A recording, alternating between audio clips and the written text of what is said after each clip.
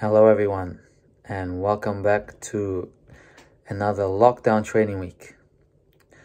We have been locked down here in New Zealand for, it's been over 2 months, meaning for me it's been probably about 3 months, because obviously after Tokyo I had the 3 weeks off with quarantine. 1 week in Tokyo, 2 weeks in Christchurch. So I have found a couple parks that have kind of like a high bar and a couple parks with a P-bars.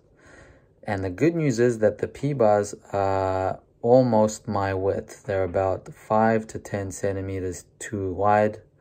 Of course, I know my widths well, so I can estimate it in centimeters.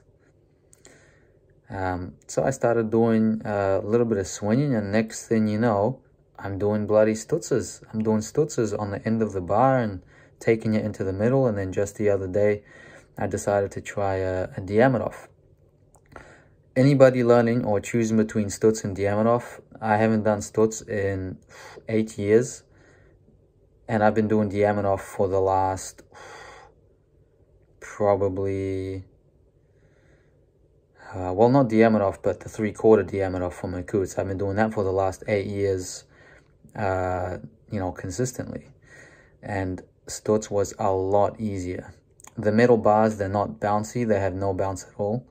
So could be a good chance to fix my technique. If you've noticed, I always like to bend my post arm during those 3/4 D arms.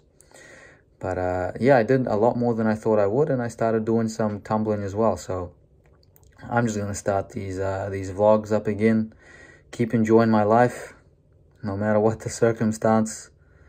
So thanks for sticking with me, and until next time, enjoy the video.